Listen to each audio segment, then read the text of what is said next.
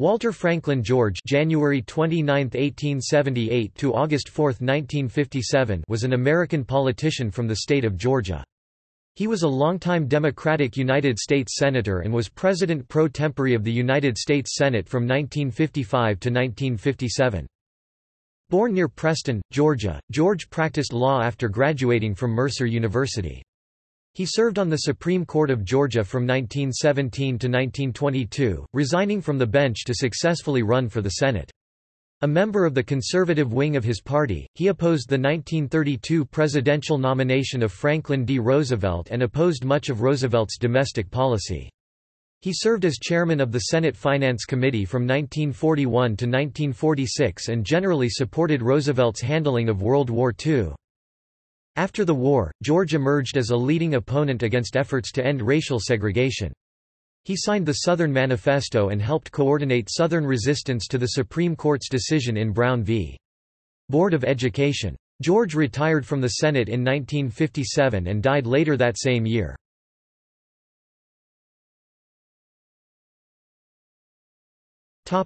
Early life. George was born on a farm near Preston, Georgia, the son of sharecroppers Sarah Stapleton and Robert Theodoric George. He attended public schools and then Mercer University in Macon, Georgia. He received his law degree from Mercer in 1901 and entered the practice of law. George served as a judge of the Georgia Court of Appeals in 1917 and as an associate justice of the Supreme Court of Georgia from 1917 to 1922.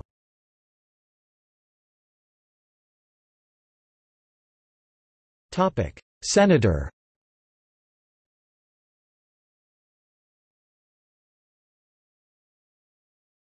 Topic 1920s.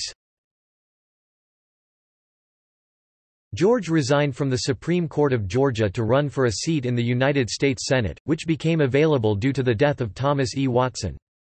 George won the special election but, rather than take his seat immediately when the Senate reconvened on November 21, 1922, George allowed the appointed Rebecca Latimer Felton to be sworn in, making her the first woman seated in the Senate, and serving until George took office on November 22, 1922, one day later.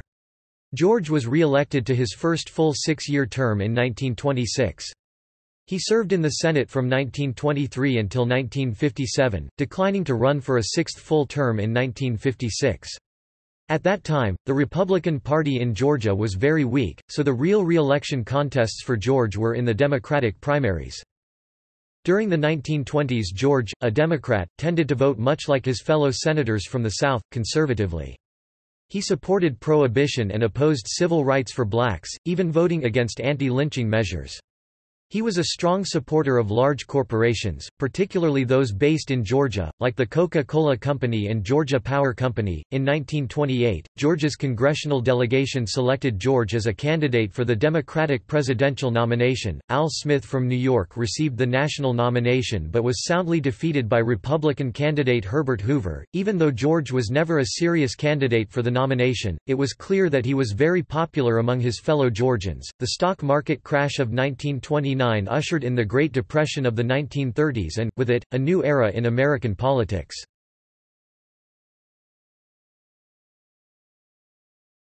Topic 1930s. Still very conservative, George opposed Franklin Roosevelt's nomination for president in 1932. Not very enthusiastic about the New Deal, greatly unlike his fellow senator, Richard B. Russell, Jr., George still supported some programs that he saw as beneficial to Georgia, primarily the Tennessee Valley Authority, Social Security, the Rural Electrification Administration, and the Agricultural Adjustment Act. He would also support several of the earlier New Deal policies, and during Roosevelt's time in office, he supported 34 New Deal bills that went through the Senate, opposing only 10. George found far more to oppose during Roosevelt's second term, however, including rigorous regulation of utility companies, the Wealth Tax Acts, and Roosevelt's attempt to pack the U.S. Supreme Court with justices favorable to his New Deal policies.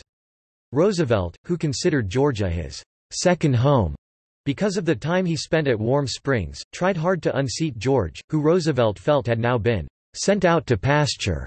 In a famous speech, delivered in Barnesville on August 11, 1938, Roosevelt praised George for his service and acknowledged his intelligence and honor but urged voters to choose George's opponent, Lawrence Camp, in the upcoming Democratic primary. George shook the president's hand and accepted the challenge. George avoided openly attacking Roosevelt, who was extremely popular in Georgia. Instead, George accused the president's advisers of promoting his interference in Georgia politics. George painted a dire picture of another round of Reconstruction to be forced upon Georgia if the Northern advisers had their way. George easily won renomination for his Senate seat, and with the Democratic Party firmly in control of Georgia, he easily won re-election as well.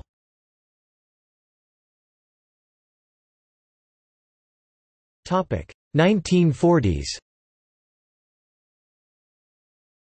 A confidential April 1943 analysis of the Senate Foreign Relations Committee by British scholar Isaiah Berlin working for the British Foreign Office stated of George, "An honourable but narrow Southern conservative, who incurred the displeasure of the New Deal in 1938 when an unsuccessful attempt to purge him was made by its then leaders, in particular, Edward Flynn, Harry Hopkins, and Thomas Corcoran. This attempt increased his popularity in his state and in the Senate.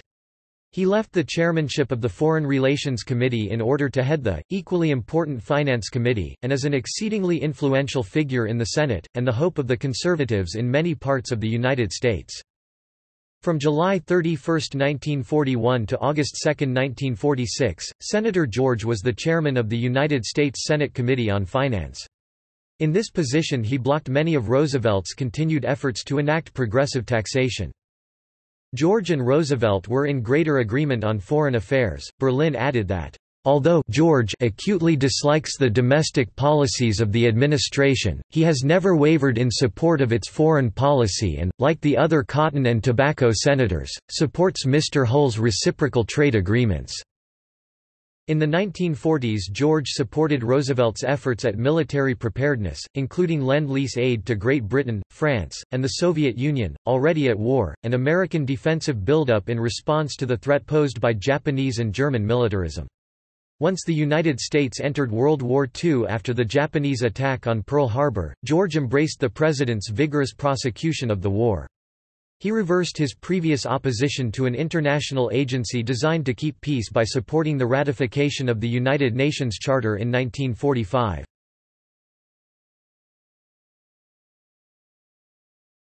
Topic: 1950s. He also strongly supported racial segregation like most other Southern senators, signing the Southern Manifesto in 1956 and introducing it into the congressional record. George's office became a meeting place for Southern senators to plot opposition strategy to the Supreme Court's Brown v. Board of Education decision in 1954, which declared the segregation of schools to be unconstitutional. However, George was less vocal about his pro-segregation views than Russell or his young opponent in the 1956 election, Herman Talmadge. Talmadge had the state political machinery built by his father, Eugene, firmly behind him, and George declined to run for re-election after realizing that despite his seniority and leadership in the Senate and the support of George's businesses, his health would not likely withstand the strenuous campaign. Early in 1957, shortly after his retirement from the Senate, George was appointed special ambassador to the North Atlantic Treaty Organization by President Dwight Eisenhower. He served for about 6 months before he became seriously ill. He died in Vienna, Georgia and is interred in the Vienna Cemetery. George was a member of 12 committees while he was in the Senate and the chairman of 5, including the United States Senate Committee on Foreign Relations from 1940 to 1941 and from 1955 to 1957 and the United States Senate Committee on Finance from 1941 to 1947 and from 1949 to 1953. He was also president pro tempore of the Senate from 1955 to 1957.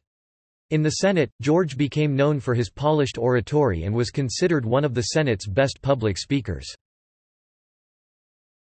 Remembrances. The Walter F. George School of Law of Mercer University, the former Walter F. George High School, presently South Atlanta High School in Atlanta, Georgia, and Walter F. George Lake in western Georgia are named for him. The Walter F. George Foundation, created at Mercer when the university's law school was named in honor of George in 1947, continues to award scholarships to Mercer law students who plan to pursue careers in public service. George's portrait hangs in the Georgia State Capitol in Atlanta. A bronze bust of Senator George was dedicated in 1950 in Vienna, Georgia. The bust was donated by the Georgia Vocational Association, now Georgia Association for Career and Technical Education, for Georgia's support of vocational education and passage of the George Dean Act. In 1960, the United States Postal Service issued a 4-cent stamp honoring George. The place of issue was Vienna, Georgia, George's final home.